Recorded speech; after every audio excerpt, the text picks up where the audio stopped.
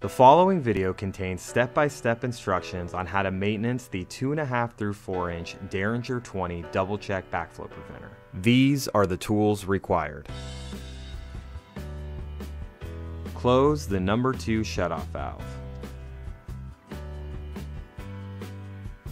Close the number 1 shutoff valve. Open test cock number 4.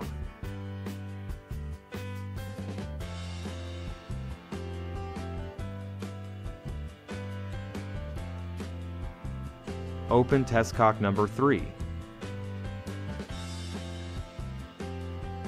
Open test cock number 2. Do not open test cock number 1.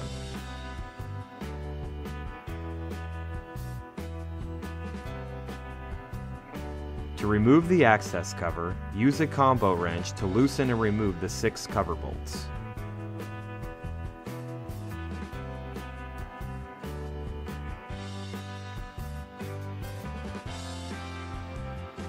Make sure to keep the tapered washer attached to the access cover bolt. Remove the valve access cover.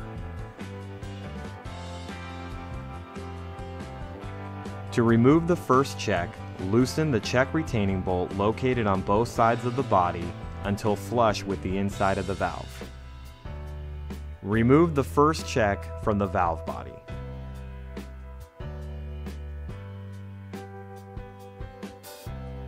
Loosen the tower screws with a Phillips head screwdriver.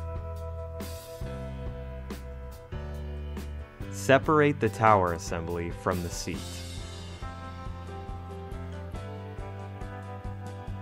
If debris is found on the first check seal disc, the check may just be fouled. The debris can be cleaned off to make the check seal properly without having to replace the check seal disc. Use a rag and some water to clean the debris off of the check seal disc. Examine the seat for any debris or damage. Examine seat O-ring for damage and debris. Replace the seat O-ring if necessary. Once the debris has been cleared from the check disc and no damage is present, the check can be reassembled and reinstalled into the valve body for testing. If damage to the check disc has been found, please take the following steps to remove and replace the damaged check disc. Using a Phillips head screwdriver, remove the seal disc retaining screws.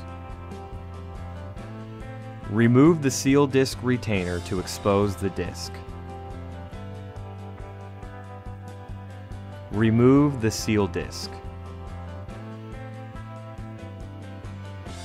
Install new seal disc and make sure it is completely flat inside the check cavity. Reinstall the seal disc retainer. Using a Phillips head screwdriver, reinstall the seal disc retainer screws. Reattach the tower assembly to the first check seat. Make sure the tower assembly is in the proper orientation before tightening down the tower screws.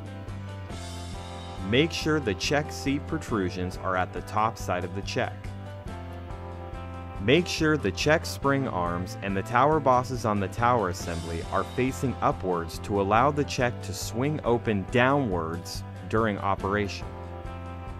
Using a Phillips head screwdriver, retighten the tower screws. To remove the second check, loosen the check retaining bolts located on both sides of the body until flush with the inside of the valve. Use a flathead screwdriver to gently remove the second check from the body.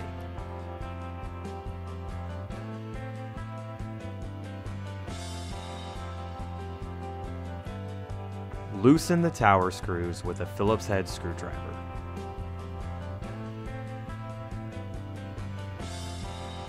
Separate the tower assembly from the seat. If debris is found on the second check seal disc, the check may just be fouled.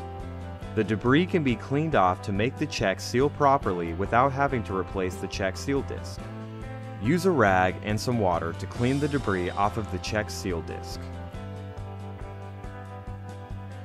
Examine the seat for any debris or damage. Examine seat O-ring for damage and debris. Replace the seat O-ring if necessary. Once the debris has been cleared from the check disc and no damage is present, the check can be reassembled and reinstalled into the valve body for testing. If damage to the check disc has been found, please take the following steps to remove and replace the damaged check disc. Using a Phillips head screwdriver, remove the seal disc retaining screws. Remove the seal disc retainer to expose the disc.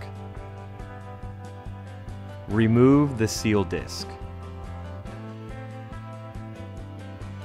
Install new seal disc and make sure it is completely flat inside the check cavity. Reinstall the seal disc retainer.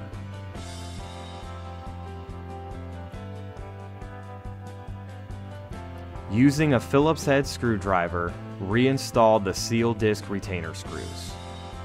Reattach the tower assembly to the second check seat. Make sure the tower assembly is in the proper orientation before tightening down the tower screws. Make sure the check seat protrusions are at the top side of the check.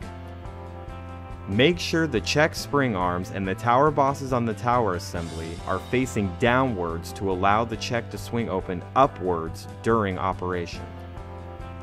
Using a Phillips head screwdriver, retighten the tower screws. Reinstall the second check into the body. Make sure the O-ring seals properly against the surface.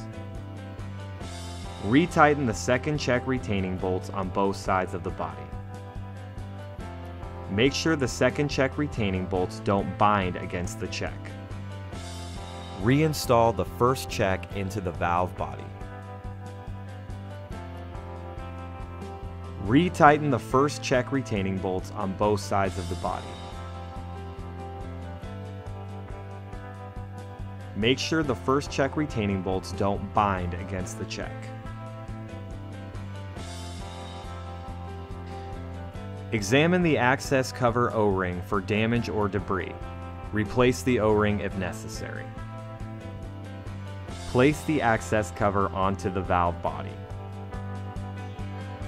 Install tapered washers onto access cover bolts. When reinstalling the access cover bolts, engage all 6 bolts one thread. Hand tighten all 6 cover bolts. Using a combo wrench, tighten the 2 center bolts. Tighten down the 4 remaining bolts. Slightly open the number 1 shutoff valve. Close the number 2 test cock.